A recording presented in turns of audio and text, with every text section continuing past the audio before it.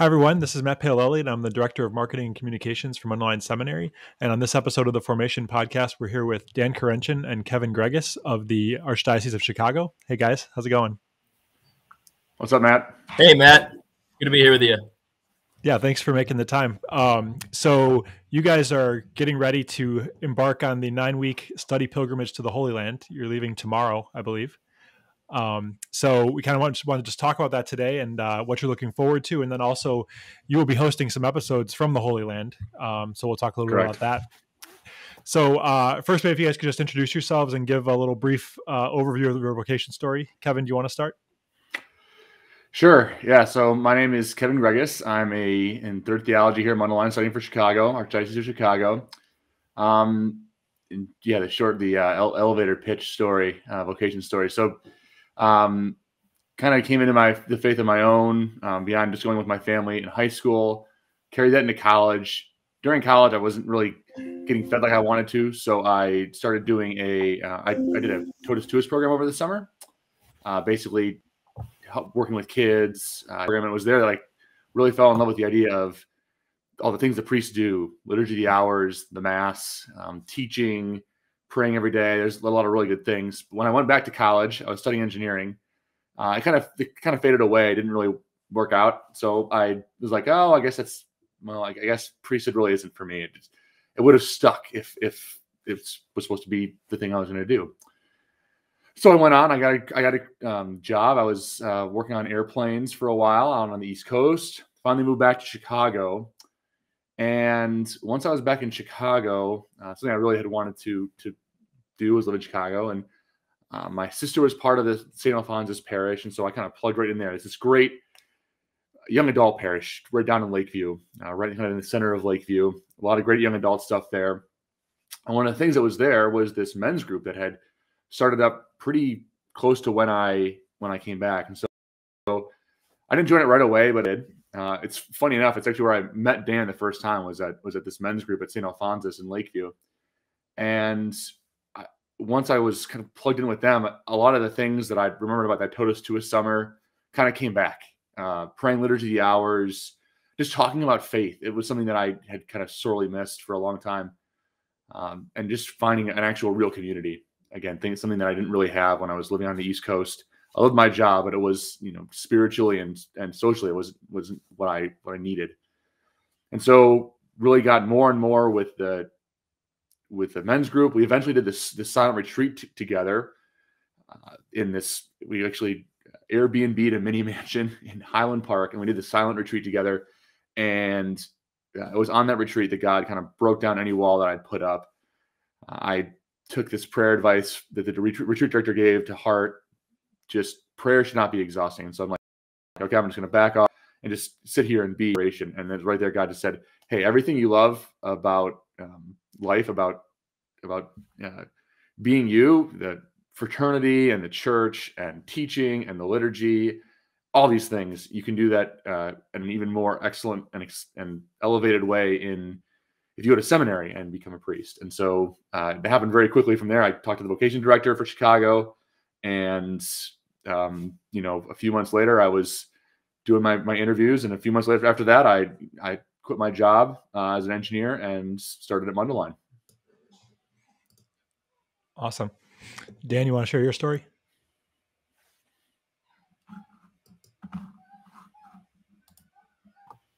Okay. So my experience, there's a lot of similarities that I think Kevin and I both share in our story, where it was in college where I feel like I really grew into my faith, and it became something that I chose, something that I really wanted to be a part of my life, and not just that, but the center of my life. That came through. It actually started out with a Bible study of a handful of Protestants that were in the marching band with me. And through that, I was invited to go onto a Catholic retreat through our Newman Center down at the University of Illinois in Champaign. And that was kind of the launching pad. And then I got connected with the Fellowship of Catholic University Students, or FOCUS, afterwards, and attended one of their conferences. And this was all early 2015. And from there, everything just little by little just started to fall into place. I fell in love with the priesthood because I was surrounded by priests who loved their vocation and who loved the college students there, and they looked really joyful. I was like, man, like they have a joy that is contagious, and I really want that. And so I just began to discern little by little. I had a lot of fears. I had a lot of hesitations, but it was just something I had to take one step at a time and just continue to bring to prayer every single day. As I was learning how to pray and was exposing myself more to the sacraments, making that a part of my life, that is where things things continue to gain momentum. And so I'm so grateful for that. So I worked for a year in public accounting after college because I was still discerning at that point. But I was surrounded by a community of men at that house that were also discerning. And so it just gave me a very comfortable place to discern more. So that was down in the city. And then I met Kevin at St. Alphonsus through the men's group. That became a social outlet for me and just a great way to grow in fraternity and faith with other men. And I quit my job after that year and entered the seminary, and it's just been a joy ever since. It's really cool, you know, that you ask us to share vocation stories because it's kind of crazy thinking that was 4.5 years ago when we first walked into seminary in pre-theology together, Kevin and I, and now all of a sudden we're going to the Holy Land, and this is one of those experiences that the guys that you're thinking about for 4.5 years, you know, like, oh my gosh, I can't wait to go. And you keep hearing stories and guys come back transformed and just having such profound encounters. So it's really, really cool to just look back and be like, wow, the time has gone by so quickly, but we're very grateful. Yeah, absolutely. Well, it's cool that you guys have such similar stories too, and we're able to even know each other before seminary and then be on this journey together. So that's awesome. Yeah. Before we get into the Holy Land, it's obviously the beginning of a new semester here. Did you guys do anything interesting over your Christmas breaks? Yeah, so we spent a little time just in our parishes. We all get assigned to parishes, of course. We're close by, Dane's in Arlington Heights. I'm in Park Ridge. And so we kind of hung out there. Of course, with all the COVID things kind of exploded back up, it kind of put a damper on a lot of any sort of parties or big family gatherings, but we were still able to spend some time with family. And then we were able to go out to the West Coast for a little bit to visit a former classmate and his family who we kind of grown close with.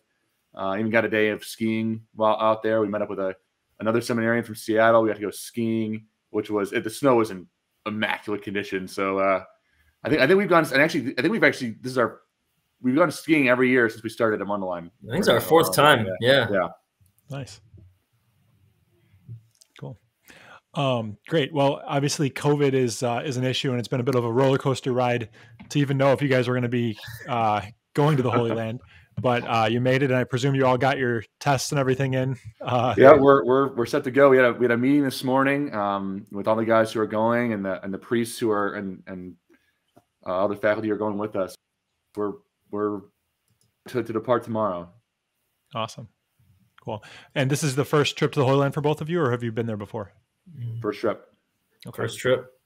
Cool. So you mentioned this is kind of, first of all, it's a distinctive feature of Mundelein that seminarians get to go to the Holy Land for 9 weeks, which is a long time by seminary standards. I know a lot of other seminaries take trips to the Holy Land, but not in such an intense way. And with the opportunity to see so many different places, and we'll be taking classes there as well.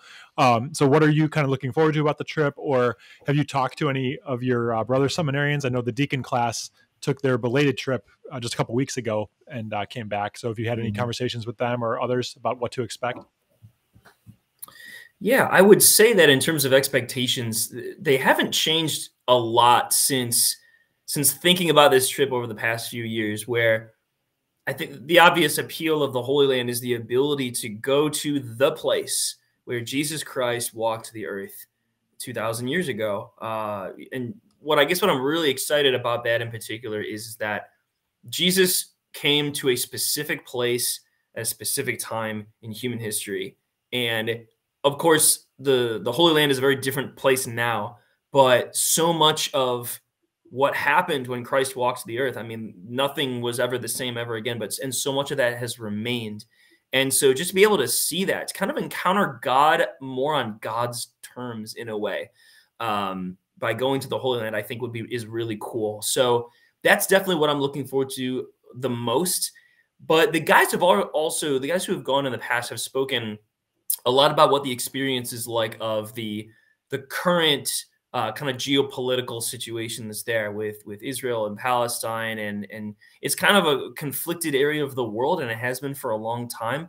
And I think there's a lot for us to learn there too, and not separate that from the religious implications and just all the, and everything that comes with that. So there's really a lot that's going on there. There's so much to learn and just to experience. So, and it's just done in kind of a more of like a just a very sensual way, right? To things you can see and hear and touch and things like that, as opposed to just learning about them in a classroom. So that's what I'm definitely the most excited about.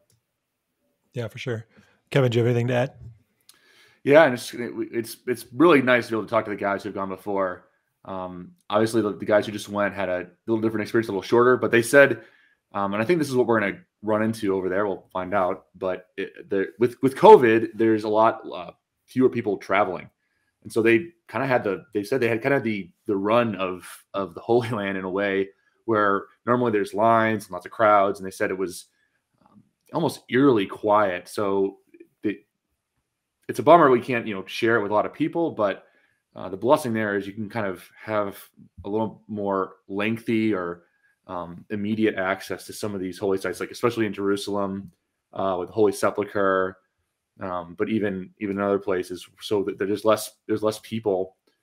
And we've been getting a lot of tips. We've several close friends who have gone before. We were able to have dinner with one of them on this past Tuesday to kind of get some last minute advice. And I think one of the best things that he told me that I've really been carrying with me and praying about as we prepare is to just go over with actually as few expectations as possible. When you're going to this Holy Land, as Dan said, like this is where Jesus was at a place and at a time, and you've read all these stories in the Bible and the Gospels, and so for me, I have a very close connection with Peter, with St. Peter, and so you might expect, when I go to these sites where the first calling of Peter, oh man, it's going to be a really powerful moment. Well, it might not be. Maybe God has something else in store where you go to the multiplication of the loaves and fishes where that happened, or the Mount of Beatitudes, and there's something there. But go in with, don't expect anything, but know that God has just so much consolation and grace and providence in store for you that you just kind of have to go in there and keep your eyes open, your heart open for those experiences, and not expect something to happen at a certain place or at a certain time, but just be open to God breaking in at when you kind of least expect it. So that's some advice I've really pondered as we've prepared. Yeah, for sure. So without any putting too much expectation on it, are there any particular sites or locations you are looking forward to that you've always wanted to see, or something like that? The Sepulchre is definitely one of them. I mean, just the fact that there's one place where you can go from, you pretty much get the whole Paschal mystery. You get the crucifixion on Calvary, over to the tomb where the resurrection happens. So the fact that all that's in kind of one place, and there's a chance to do overnights and kind of be in the tomb by yourself for just a period of time. It's just kind of a wild thing. I can't really grasp it in my brain right now, but just the experience, just kind of being there, is going to be a big thing. Yeah. And we've also been told of this kind of the beauty of especially Galilee, and we just spent a few weeks in Galilee, which is a really awesome experience. But just the beauty, and just we'll do our retreat there, and that, I think those are the two places that I'm really looking forward to. For me, I think I'm really looking forward a lot to being by the Sea of Galilee. And some of my favorite passages in Scripture, they all occurred along the shores of the Sea of Galilee, right there. The call of Peter and James and John and Andrew, and when Peter, after the resurrection, is reconciled with our Lord before the disciples are sent out. So there's a lot that's going to be happening there. The ability to go to Nazareth and to see the house where Jesus lived the vast majority of his life, or at least, to be in the site, right? I mean, Jesus, his public ministry was only 3 years, right? And but for 30 years, probably he was in this one place. And so So I just think it's really cool to just go see maybe some of the more, just really the more profound scriptural parts, especially in the north. So, but like Kevin, I'm looking forward to going to see Holy Sepulchre as well.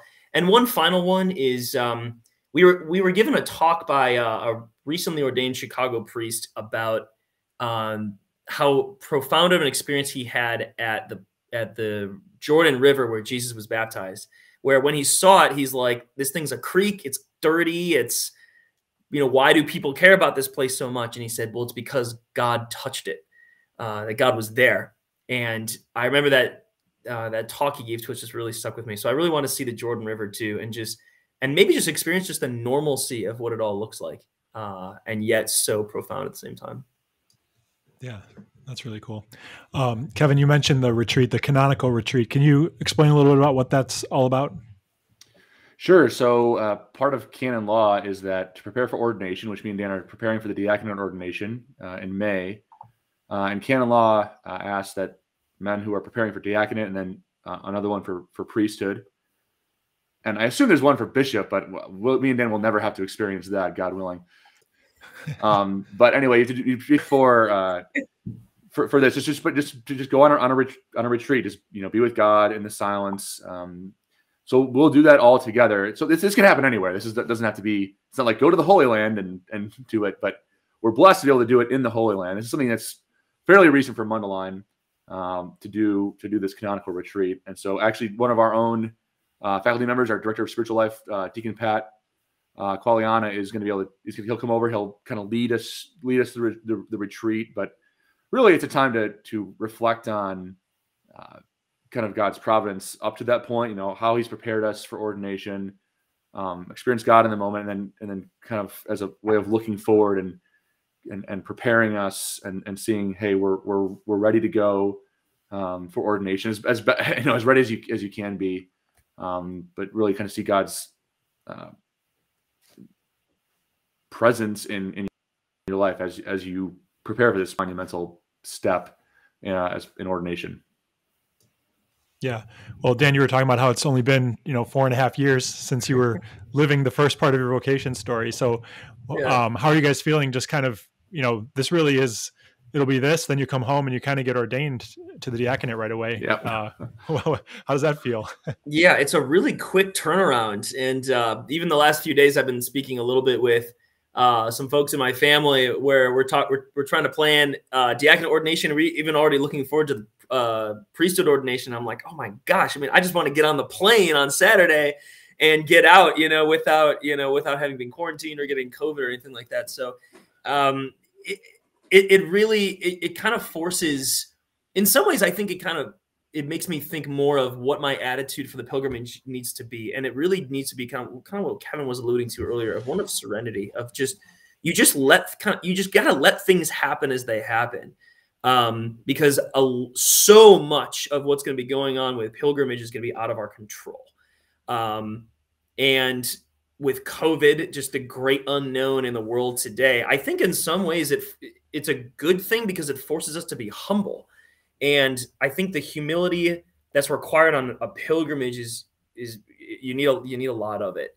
And with COVID making things complicated and then coming back and having that quick turnaround before ordination, it really just forces us, I think, to let go of control of certain things and just allow God to work in the way that He works best. And I'm not saying that that's going to be easy. It's been somewhat stressful even the past few weeks, as we've been trying to prepare and trying to control, how things are going to go. But yeah, I think there's just a great deal of serenity that's required with the whole process up to ordination. Yeah. We talked about, obviously you'll be seeing a lot of different sites, but also that you guys will be taking classes while you're there. Can you talk about what classes you'll be taking and how that schedule kind of works? Yeah, so we've got 3 classes this semester. So one is we're taking with moral theology class, social doctrine in the church social teaching. So, the right to life, war and peace, migration, ecology, all those kind of social justice type issues. So that'll be especially centered on when Dr. Barrett will be there with us. And there, as Dan mentioned, you kind of get a firsthand look at a place where there is a lot of social tension and groups that aren't necessarily being treated equal or per their human dignity. And we'll be able to see that firsthand, and even have a chance to reflect on that and write on that as part of some projects. Another class is just kind of a global mission. It's more of it seems to me more of an evangelization type class of, okay, so we're going to go to a place where Christianity is not the majority, where, in America, yes, we'd say, we're in this post-Christian society, but Christian values and Christian religion is still the majority in the United States. And we're going to go to a place where it's not, and see how Christians have to continue to practice and worship and live out and evangelize themselves, their own faith in this minority way. And so kind of be able to witness that. And okay, so how would you go about evangelizing? There it is. And then what lessons can we take back to the United States, and we're going forward to our own parishes. And then the last class is just the Gospel of John and all the Johannine literature. So the John, and then the Revelation. So the advantage there is that, it's a scripture class. So we're learning all about, specifically while we're going to be in the Holy Land, the Gospel of John. The fourth gospel, this great, very high theology gospel, but with the opportunity to, of course, as Dan said, be in the place where those things happen. The Last Supper, the feeding of the 5,000, the woman at the well, those actual sites, to be there. So you can really get in your mind this picture of like, okay, now when I read these stories, I currently have the scenes from the show The Chosen in my head, but now I'll be able to kind of even enhance that further and have the scenes from the Holy Land. Like, here's the sites, here's where it really happened. So the advantage of being able to take a scripture class while we're over there. Yeah, I was going to say, having never been to the Holy Land, The Chosen is as close as I've gotten to seeing those sites. I highly recommend it. It's one. Completely, yeah. Dan, what do you pack for a trip like this? So it's a pilgrimage, right? And so usually what you would pack would involve having a lot less. I've done a few pilgrimages in my life, but most of them, it's just a constant changing of locations. So for example, I was able to hike the Camino de Santiago before in Spain for 40 days before seminary. And I did a biking pilgrimage to World Youth Day the year before. And you're just constantly changing locations, and you bring so little because you have to take it all with you. So it's a little different because we're going to be staying in like 2 to 3 general places for I think most of the time. And so as a result, I think we're able to take a little bit more things that I think we can focus more on reading and prayer. So I'm bringing several really good books on spiritual reading, some gospel reflections. I'm looking over at my stuff right now that I have on the floor here. Of course, my breviaries, some gospel reflections, a couple theological books that I've wanted to. I'm bringing St. Augustine's Confessions because my spiritual director that's like his favorite book, and I actually have to be honest, I haven't read the whole thing yet, which probably kicks me out of seminary if this podcast goes public. And then we have the opportunity to relax and hang around a little bit. So Kevin and I enjoy playing a certain card game called cribbage. So I'm bringing our cribbage board here and deck of cards. And yeah, so a lot of it just has to do with prayer and our classes that we're going to take. But other than that, not very much. I just really want to allow free time to be spent in just all right, Lord, like what do you want today? Where should I go today? What would you like me to see? Or who would you like me to see? So just trying to keep it simple. Yeah. Along those lines, what are you packing metaphorically? What are you hoping to bring with you into this experience? And then what are you hoping to get out of it? Yeah, that's a great question. So I've been reaching out to a lot of people. It's not really metaphorically, but I've been reaching out to a lot of people for prayer intentions. We're going on pilgrimage, like it's just constant prayer, and especially just for people I love and care for. So I really want to be able to pray for their specific intentions as much as possible. So that's one of the biggest things. How about you, Kevin? Yeah, I think that Dan said it's kind of unpacking, bringing the spirit of I think again along with the lack of going with little expectations, except that God will show up. There's again the spirit of poverty bringing over of just it's something that I don't personally. Well, you can look at my message room. When my mom watches this, I apologize, Mom. My bed is still not made. Nothing's changed since I was 8 years old. But there's a lot of stuff, and I've really thought more and more about living, especially as we approach ordination. Like there's not a vow of poverty that the diocesan priests take, but that doesn't mean that you're going to go. Oh, you make money so you can kind of go and do what you want and spend like you would, but kind of.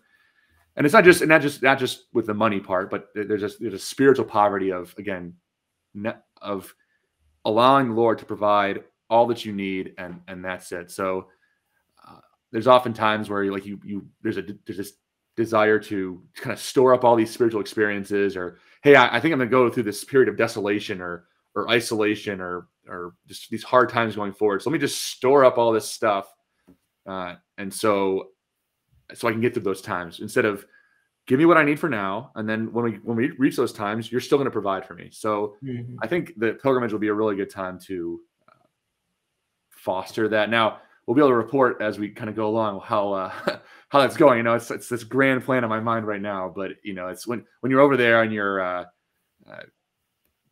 going without maybe the conveniences that we have here for an extended period of time.